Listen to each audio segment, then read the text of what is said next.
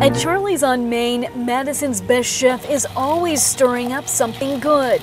Absolutely. Whether Dave Heidi helps at the holidays, whipping up free community meals, or opening a pay-what-you-can restaurant later this summer. My family's been really fortunate in that there's always food on the table, but the more we've gotten around, the more we've gotten to see people who don't have that option. In this story, the generous chef with always the right ideas found himself for the first time at a loss for words. And I think you're the only person who's ever gotten me to be quiet for like more than 30 seconds.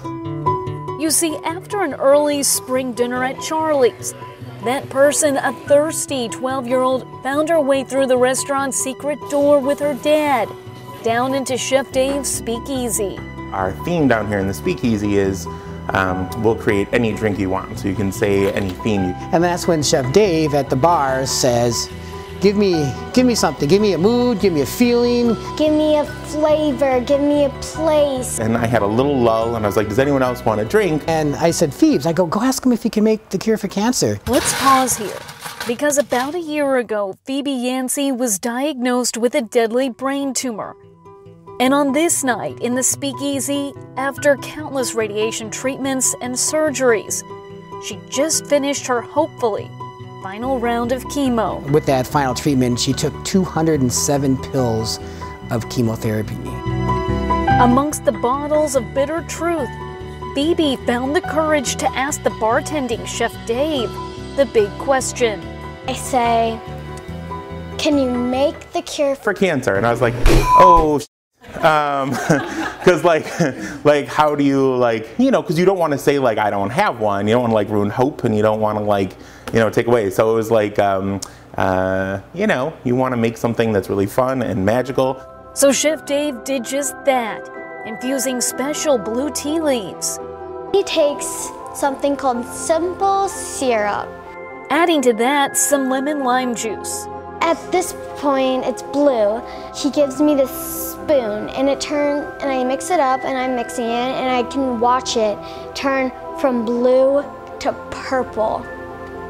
And at this point, I'm like, what the heck? Yeah. Clearly wowed, Phoebe then took her first sip of the magical mocktail. Turned out to be really good, and it was a really cool experience. Phoebe is a bundle of energy, positive energy. Phoebe's doctor, UW Health radiation oncologist Kristen Bradley, heard all about the cancer-curing beverage, but can't medically say it helped her patient, because you can't put a medical definition on hope.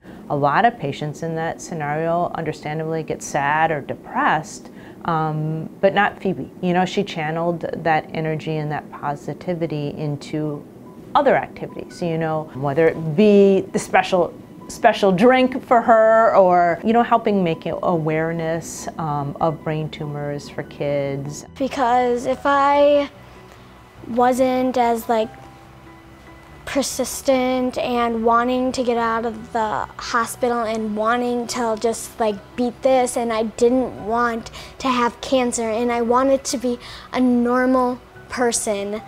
And on her last scan, so far everything has looked really good for Phoebe. When I close my eyes, and this means Phoebe and her sister Peyton can get back to what they love, singing and being siblings. It's crazy. I'm speechless to say how just amazed I am at how everything has gone so far. Hashtag, killing cancer with my drinks. They're like magic drinks. Chef Dave plans to put the mocktail on his menu soon, not just here at Charlie's on Main, but his other restaurant, Liliana's in Fitchburg. And get this, all of the proceeds, they go to the American Family Children's Hospital in Madison. And it's gonna be called the Magical Phoebe.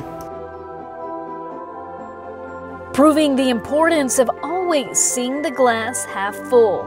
This whole thing has pretty much taught me you only have one life. Just live it to the max. In Oregon, Wisconsin, Catherine Larson, Spectrum News.